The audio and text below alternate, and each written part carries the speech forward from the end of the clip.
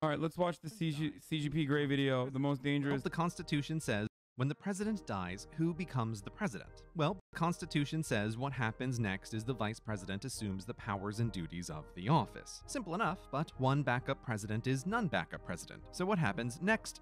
The Constitution left this question as homework for the new Congress. Important homework, yes. Due date, no. So Congress sort of worked on succession with inconsistent and conflicting drafts, but mostly procrastinated on properly finishing for 200 years, finally turning in the 25th Amendment. Better late than never, though in the meantime a president had died in office not once, not twice, not thrice, not quadrice, not quintice, not hexice, nor septice, but octagonalice. For natural causes, for— Okay, bitch, we get it. You know words. All right, just stop flexing.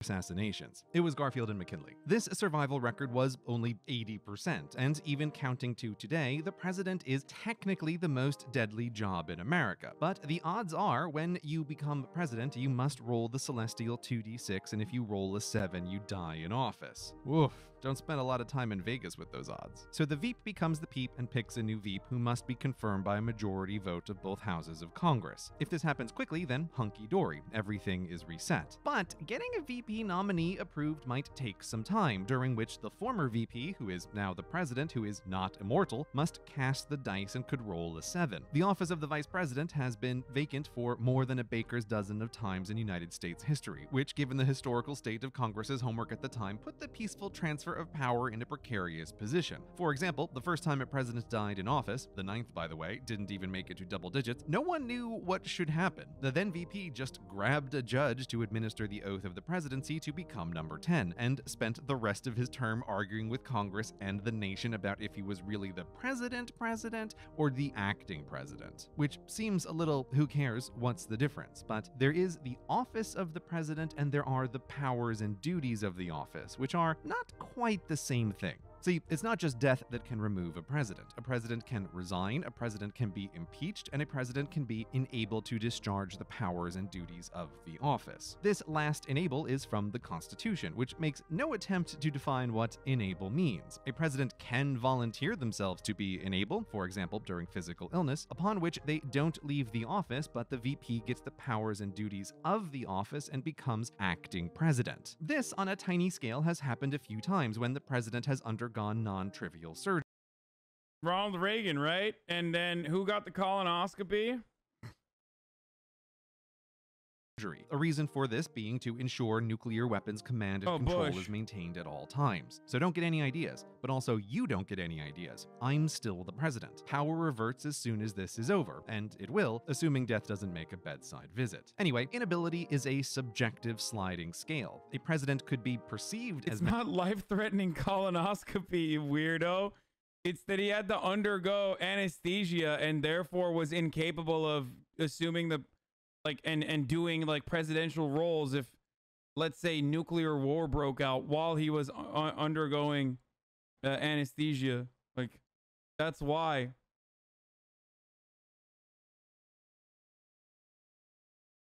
It doesn't have to be fucking life-threatening. It's just that you're going under. Mentally enable by some, or become so mentally enable as to be unable to declare themselves. Also, this didn't happen, even though it should have happened under Reagan. I mean, thinking of like contemporary presidents, like you literally could make this argument about Ronald Reagan. Enable, or become physically enable yet simply refuse to declare it. Here, the 25th Amendment allows for the vice president to perform a kind of gentle coup. Okay, the president has 15 top-level advisors we will get to later. If the VP can get a majority of advisors to state in writing the president is enable, the VP gets the powers and duties of the office. The president can challenge this, getting a moment to try and consolidate keys to power, but if the VP and advisors reaffirm the president is indeed enable, the VP is acting president and a 21-day countdown clock begins. What happens next is up to Congress. If they do nothing when the clock runs out, presidential power returns to the president. But if within the 21 days Congress votes with a 2/3 majority that the president is enable, then the vice president is permanently acting president. And the president is still around? Awkward.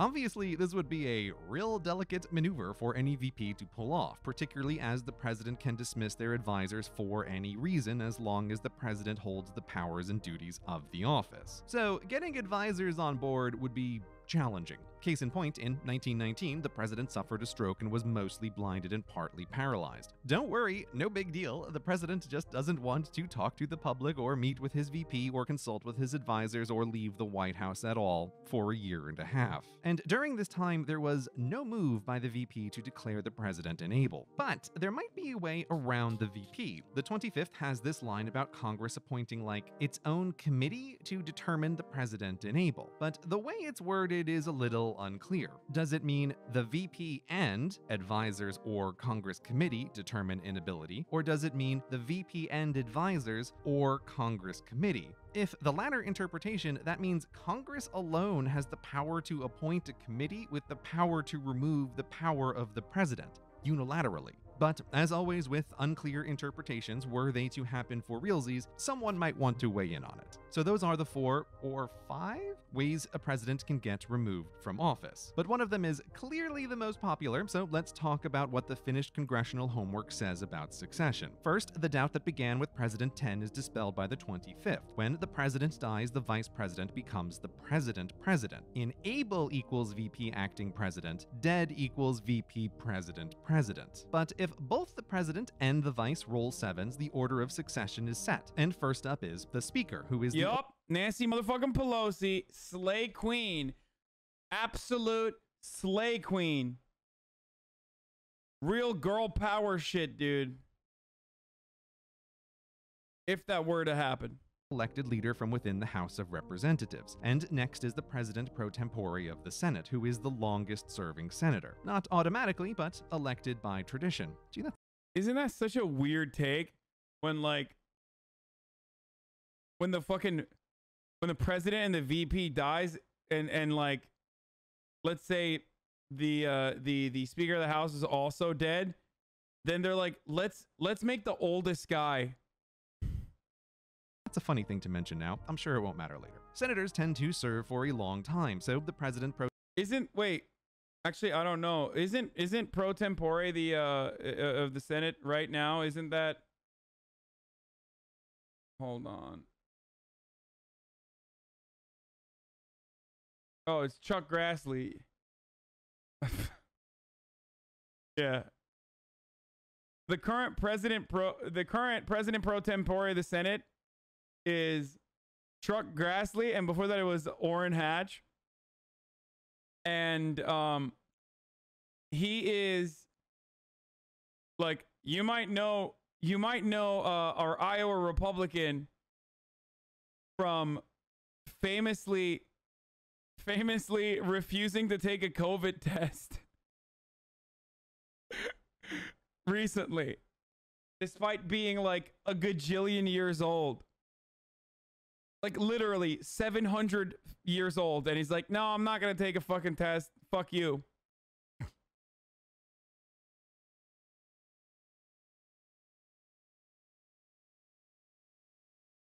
Pro tempore is often in their 80s, with the record holder being 98. Just worth noting, it was up to Congress to set succession order, and 98?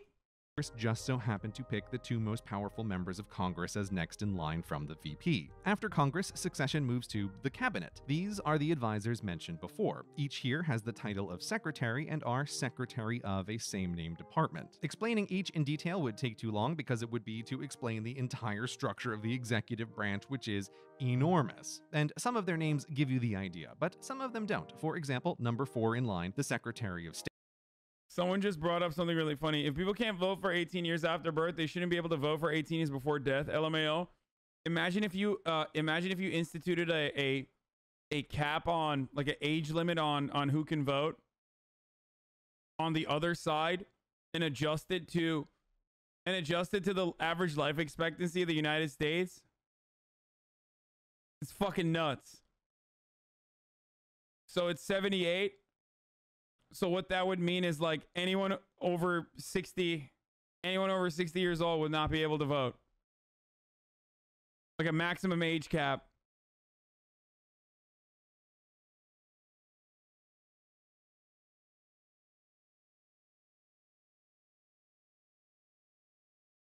And also,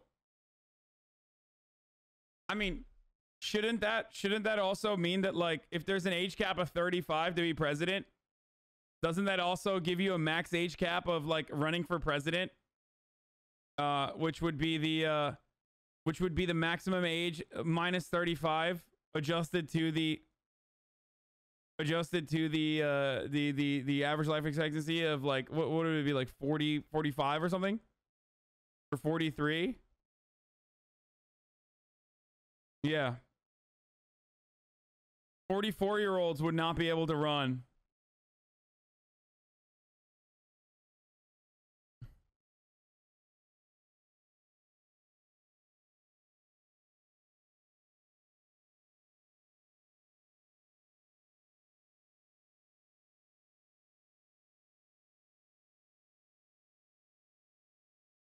$35 to $60 is an acceptable presidency window. Dude, that would be so sick. That would actually, I think we would eliminate a lot of problems. I'm not even fucking kidding. Like, the more I think about it, the more I'm like,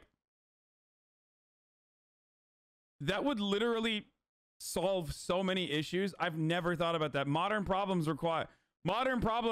require modern solutions, dude.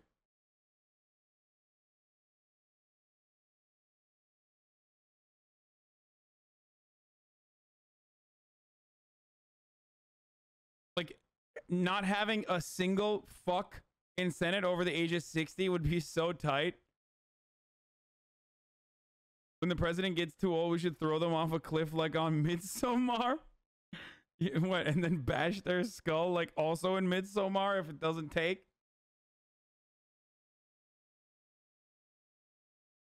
Hey, yo, our president is finally tested negative for COVID. A cause for celebration.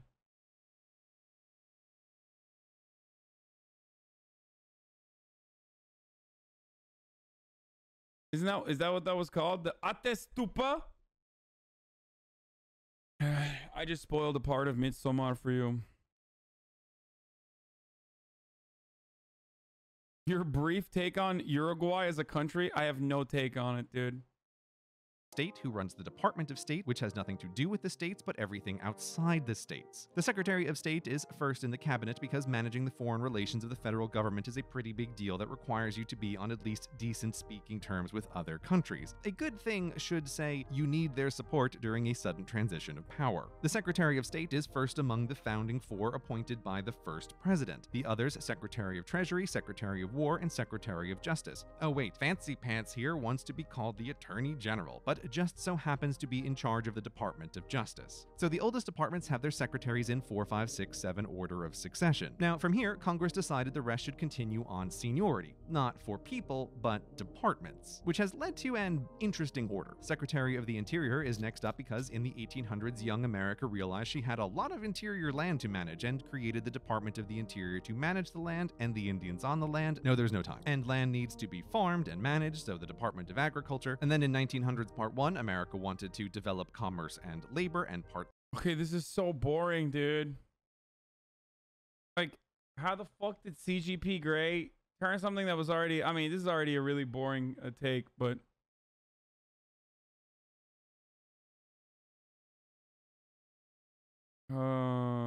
to Health and Human Services, and Housing and Urban Development, and right, transportation between those urban developments, and energy for those developments, and overseeing nuclear weapons. There really isn't time. And education. Meanwhile, that Department of War, renamed Department of Defense, created veterans, and so also the Department of Veterans Affairs. All done until 2001, Department of Homeland Security. So the order is more historical happenstance order, not legislators sat down and thought it through. Was there not to cast shade on the Secretary of Education, but if something has happened where the first 15 backups are out of order, that sounds a lot like a Homeland Security issue. In addition to the debatable order, for everyone below VP, if their spot in succession comes up, they are required to resign their current position to become, wait for it, acting president, most likely serving the rest of the president's term. Why most likely? Well, one of Congress's homework attempts raises an issue called bumping with this paragraph, saying the acting... Bitch, I'm not the only one who thought this was boring. Like, fucking 3,000 people left since I started watching this video. Serves the rest of the term unless a prior entitled individual is able to.